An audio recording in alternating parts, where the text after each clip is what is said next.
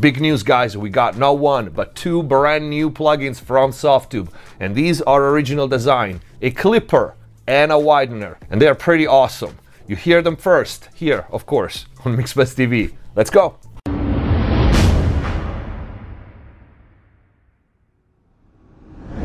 Hello everyone, welcome back to MixBest TV. Hope you guys are having a great day. Before we start, check the info box down below for free plugin special discounts and offers, and of course, links to the clipper and widener from Softube. If you haven't already, go check out the new website, mixbesttv.com. In there, you will find all the mix and mastering courses available, start to finish, on many different genres. On the website, you can also book all the other services, mixing, mastering, private lesson, mix consultations, and a lot more. If you want to access the exclusive videos here on YouTube, click the join button down here, become a MixBest TV member, and if the videos are helping you, please consider using the super thanks or grab some merch, support the channel. Let's get to the video. It's always a great day when Softube releases a new plugin, and these two are now analog emulation of classic units. These are original design. We have a long overdue, I want to say, clipper, because I've always wanted a clipper from Softube, and a widener, which is freaking awesome. That's why I'm starting this video with this one. But let me show you both the GUI. On top we have the clipper, at the bottom we have the widener. They both share the same style for the GUI, this gray and black and green. There's no 3D graphic, no analog knobs. They are slick, extremely clear to read. Both of them are resizable,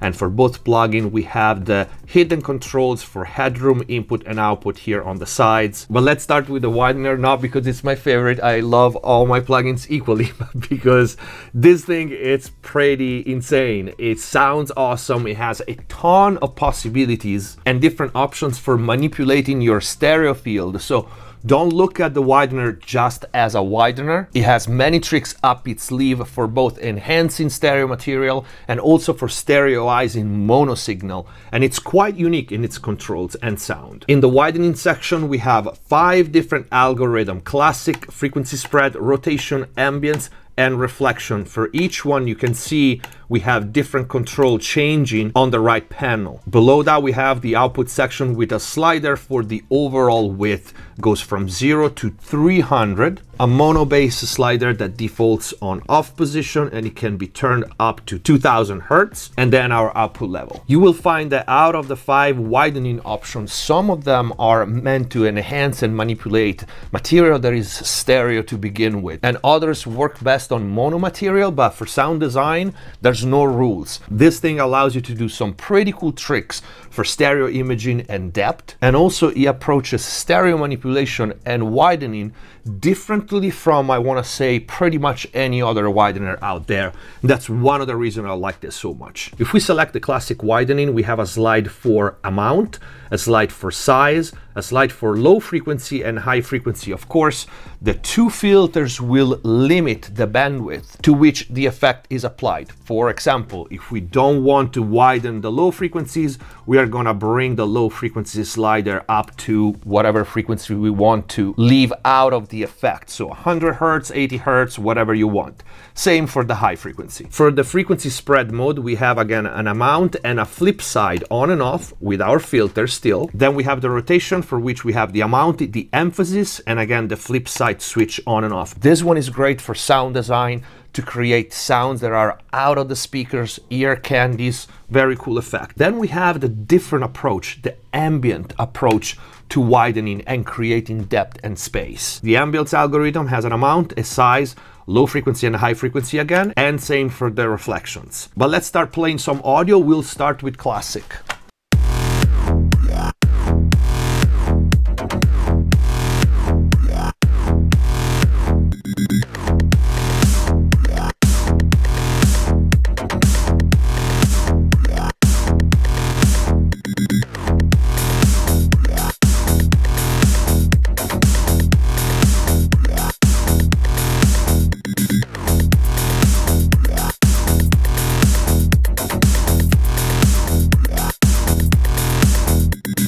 Okay, this already sounds very different from many wideners to me. And I also happen to have a couple, actually 3 hardware wideners, one on the Fusion, one on the drummer multiband, one for the spacecraft, and countless plugins. And this one offers something different with the size. You can hear that the widening is not just a simple boost on the sides. There's more happening under the hood, and you have more control on how wide and what kind of perception of the stereo field you have, combining the size and the amount. This is our goodbye, my love. This is last sunrise, my love. This is must die to us, love. This is trust I come by, love. I'm sick of this game. I'm sick, let me hate. Let me off the crazy train. I'm sick of your face. I'm sick of heartache. Goodbye, goodbye to the tears. Goodbye, goodbye to the fears. Good times last for a dime. Good times. Okay, you hear the bigger the size, the more spacious the track gets. There's more information brought up. And of course, my suggestion is the bigger the size, the lower the amount, because of course the effects is more noticeable. And if you overdo it, of course, you're gonna lose the mid channel and the focus and the power. Let's try the frequency spread. Sick of this game. I'm sick, let me hate. Let me off the crazy train. I'm sick of your face. I'm sick of heartache. Goodbye, goodbye to the tears. Goodbye, goodbye to the fear. All right, you can hear it does very weird things because it spreads different frequencies in the soundstage. So this one is definitely not something you want to use on a full mix. I'm actually going to try it on a synth.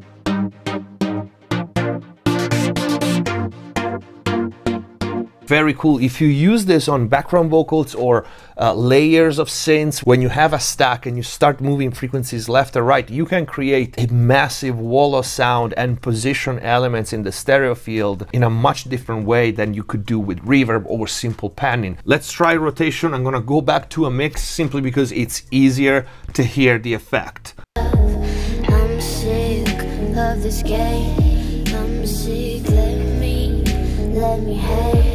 Let me off the crazy train. I'm sick of your face. I'm sick of heartache.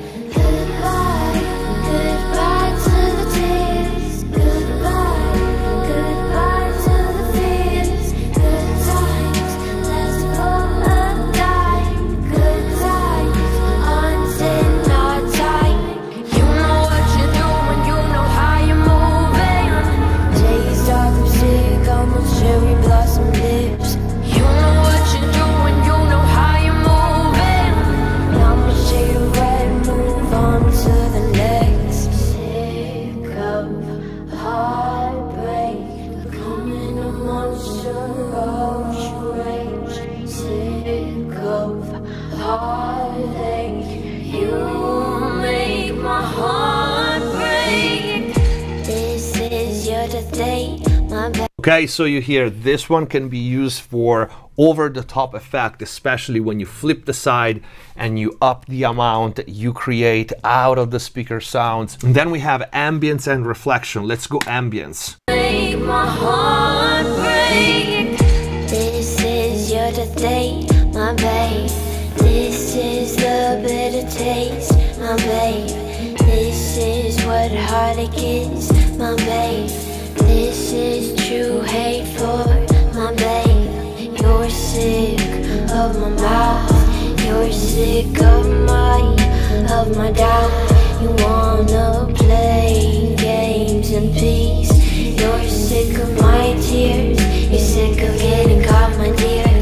Goodbye, goodbye to the tears. right? This one used conservatively can be used on a mix.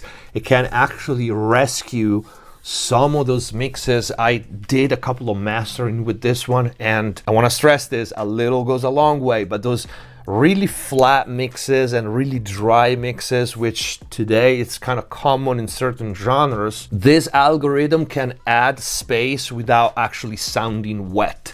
That's the selling point for this algorithm, and I think it works great. The next one is reflection, is kind of a variation of the same theme. This one really gives us just the first reflection point, so it still emulate and create somewhat a real space.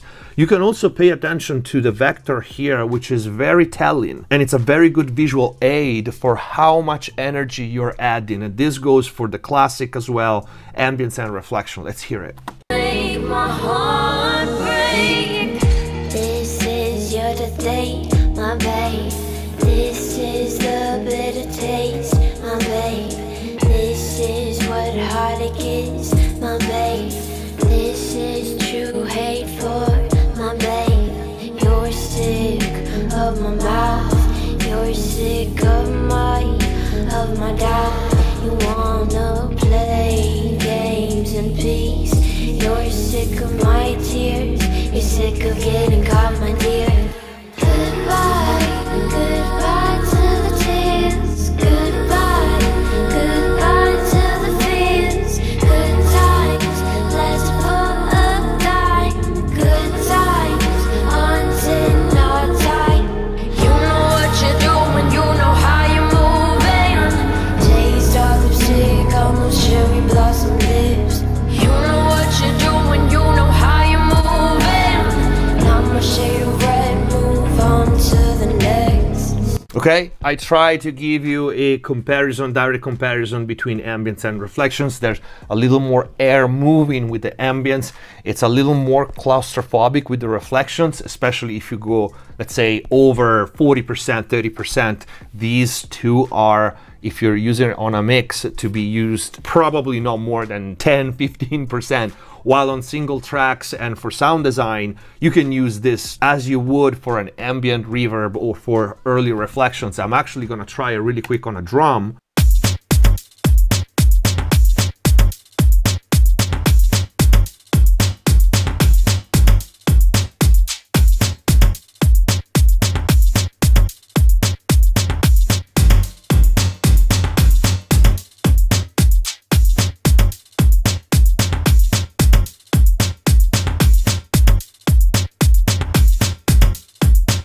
Okay, so very subtle. It can add a little bit of depth to flat and really dry loops like this. Let's try reflection on this instead.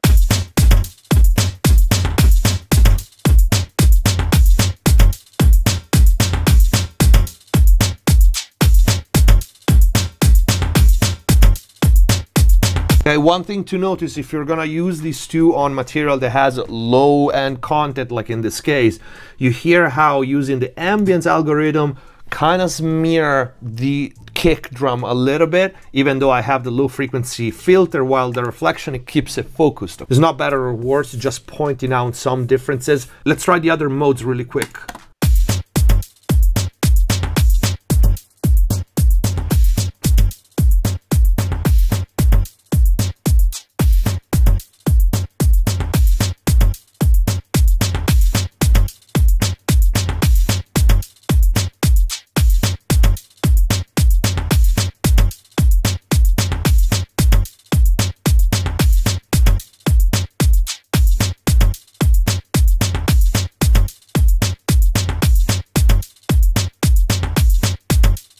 A lot of options, a lot of different subtleties that will allow you to really position elements in your stereo field when you start using it on groups and single tracks.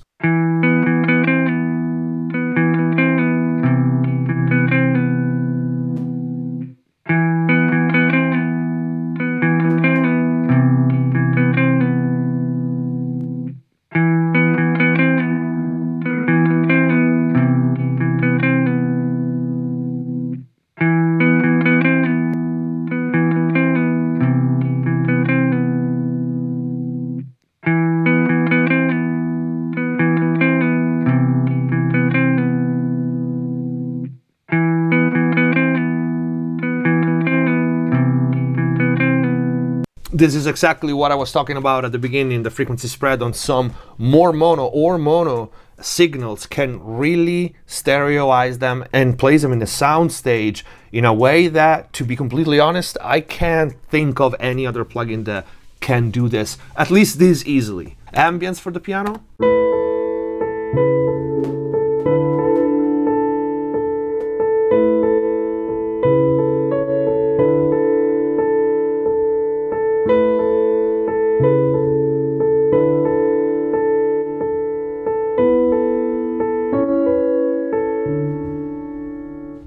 This is also great for vocals, the ambience and reflection, like mono vocals. If you want to give it a little bit of space, that's definitely something you can try. Let's take a look at the clipper now. Here's our clipper interface. As we said, resizable. You can, if you want, hide the input and output tabs. I'm gonna keep them open. We also have a headroom down there. And here's our controls. They are all in slider form. We have an input gain. We have a headroom control. This is very important, so get familiar with it. We have an analog color directly related and linked to the headroom for the color and sound. We have filters, low frequency and high frequency. These limit the bandwidth where the analog color is applied. So when you use the low frequency, the low cut, the analog color will not, in this case, saturate anything below 160, and same for the high frequency and above. Then we have the ceiling. This is our threshold for the actual clipping. Then we have our knee control that goes from hard to soft. You can also see there in the visualizer, the white line gets thicker. And then we have another set of filters. Now, this is very important because I don't think there's any other clipper that gives this option. These filters bandpass the actual audio that is gonna be clipped. This is important to notice because if you're gonna use the clipper as a form of peak control, right? I taught this in many other videos. We can use clipping instead of limiting to control peaks and not have any signal pass a certain threshold. When you engage the filters, there will be overs, okay? So the clipper will not work, so to speak, as a limiter anymore. It will clip and saturate a certain frequency band, but it will not work as a brick wall anymore. Then we have a dry wet slider, an output gain, and here on the side we have 4 settings which you can copy, B to C and to D, just to quickly compare different settings. This is how I look at the Softube. I think this is where it excels. It's more into adding a really nice analog color and a really musical type of saturation. Even if you don't use the analog color at all, the type of clipping is kind of very round and mellow, as opposed to other clippers that are more loudness oriented, and so the type of saturation is better used on kick and snare. Not that you cannot use this on kick and snare, but what I'm saying is, even for longer audio event, this is a nice color box, as opposed to a transparent, let's try to be as loud as possible type of clipper. With that said, let's run some drum with it.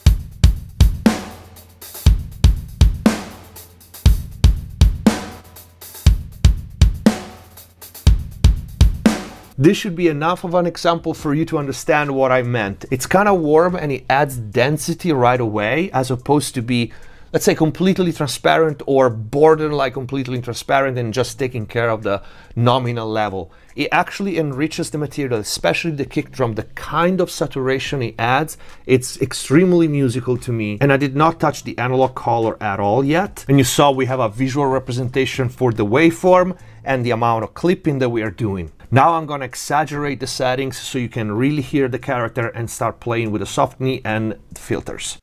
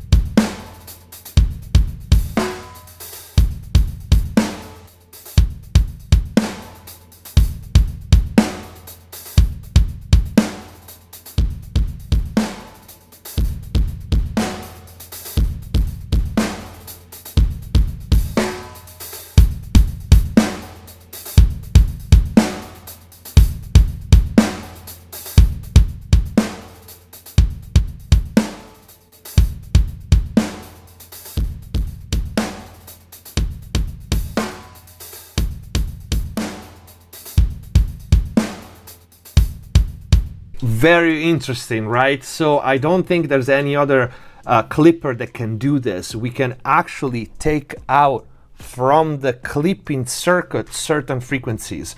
Especially the low end is usually when we clip a lot, the first range that kind of breaks and fold many times in a non-musical way. It's funny though, because I kind of like the way this one breaks. It's got this soft clipping, even when the knee is hard, it still have a very round breaking point. And I particularly like for that fuzzy kind of sound you saw me using the dry wet. I would not use it to substitute other clippers that have another function for me in a mix. I would use this more as a color box, and I want to say it does add, even though it's funny because it's not an analog emulation of an existing piece of gear, it does add an analog vibe when you're using it in that way. Let's go back and start adding the analog color to it.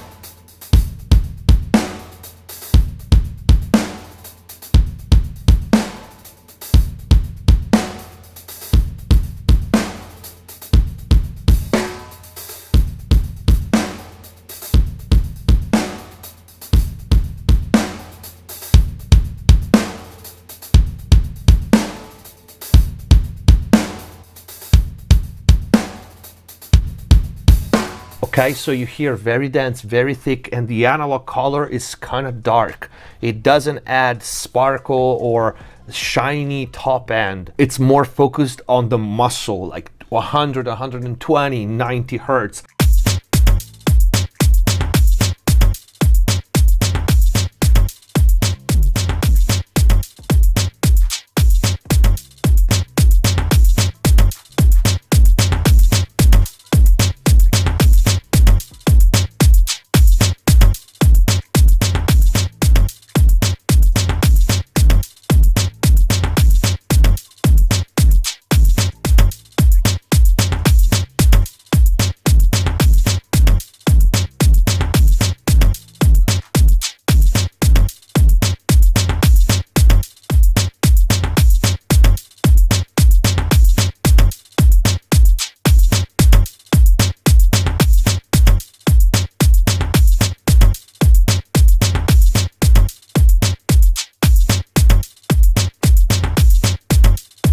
You hear in this case how useful the filters on the analog color turn out to be. The low end got overcooked very quickly. In this case I can just take the low end out from the analog color and then decide different frequencies for what I want to clip and what I want to color.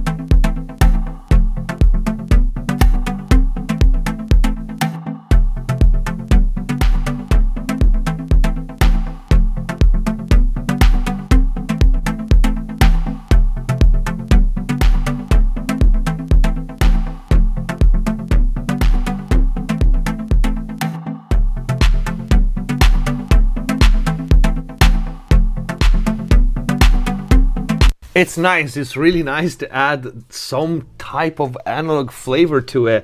It doesn't fool you with level. With the set button, you're always right on the money when comparing with and without and bypassing. All you hear is just how it subtly changes the tone and controls the peak. I like it because it's really different from all the other clippers out there. And now Softube will probably hate me. I want to try it on a straight 808. And actually I'm gonna combine the Widener with this, because that's a mono sound.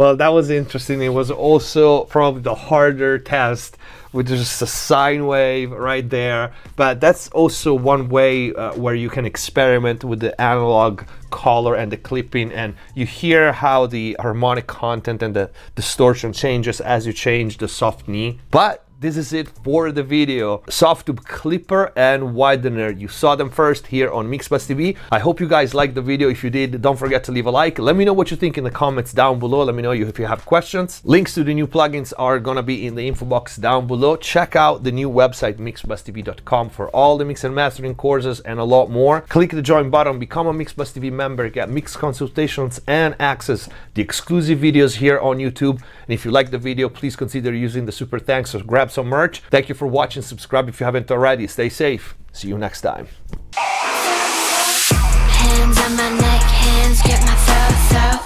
Lift me up, man, take control.